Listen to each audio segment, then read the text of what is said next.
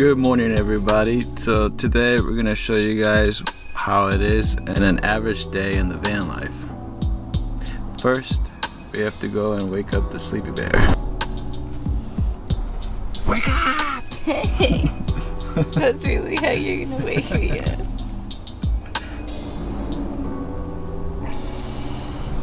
Okay, so after we're both woken up, now what we have to do is raise the bed and get started with our day. So after we wake up, we like to remove the window cover so that we can take in the scenery of the place we're at. Then we move the curtain and swivel the seat around so JJ can hang out in his little spot up front. And then we make breakfast.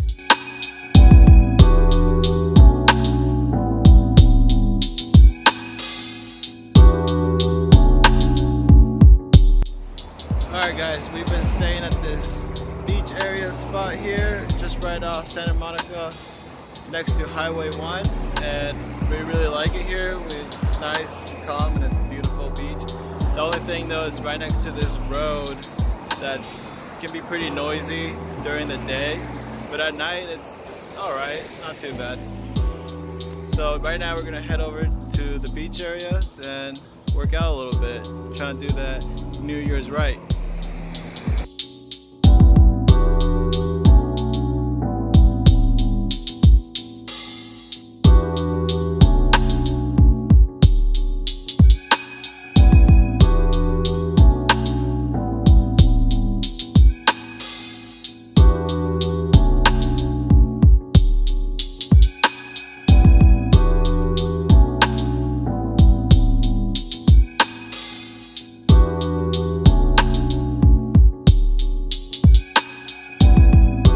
Alright guys, so now we're back in the van. When we do take showers, of course, we put the window covers back, and everything that went in the shower we put in the back two couches, as you can see there, and that frees up our shower.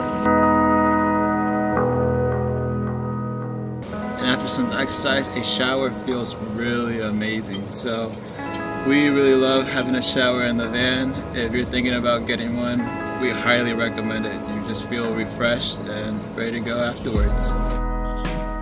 So after we've enjoyed some time in the sun, we go take care of some chores if we need to. So today we need to do laundry, and luckily there's lots of laundromats here in LA, so we didn't have trouble finding one. It does take us a couple of hours to do laundry just because we have multiple loads. But the good thing is that we have our home right here in the parking lot so that we can still get stuff done while we wait. Next, we need to fill up our water, which can be a little bit hard to find here in LA. Alright guys, so now I'm gonna take care of the urinal thing from our Nature's Head composting toilet, and pretty much what you could do is dump this out at any bathroom, or I guess in a dump station. But we usually like to go to bathrooms because we don't like to go to dump stations. So here I go.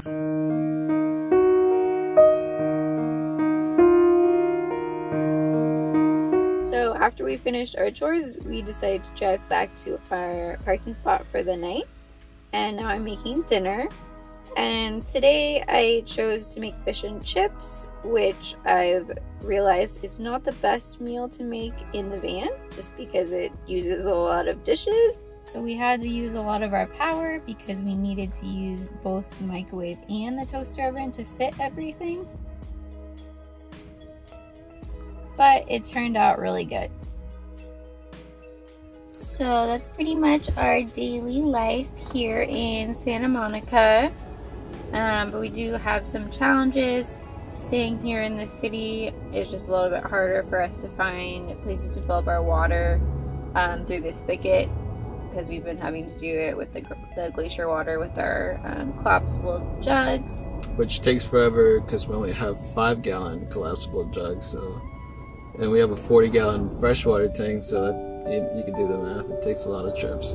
Yeah, and it costs money, obviously. Like if we were able to find a spigot for free, that would be more ideal, obviously. And then other challenges are just like finding a place to park for the night. Like luckily we have the spot that we have been staying in for almost a week now. We know that it's always there, but sometimes it can get kind of busy here. So finding a good spot that's pretty level could be a challenge. And just dealing with traffic in the city and like the people and stuff can kind of be a lot. So yeah, there's people that park next to us, just blast their music. But like she said, we've been able to find this parking spot which is right off the beach. It's really amazing waking up and you have a beautiful view and you can walk down on the beach in a couple minutes. So we're thankful for that.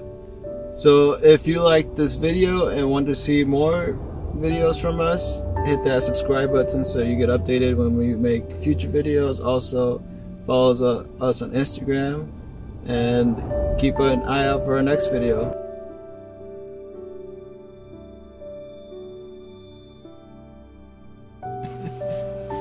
Now you know how I feel. Come on, babe. To the microwave.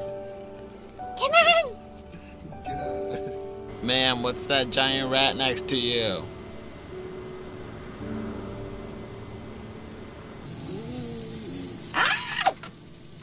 What's going on, Chef Ramsay?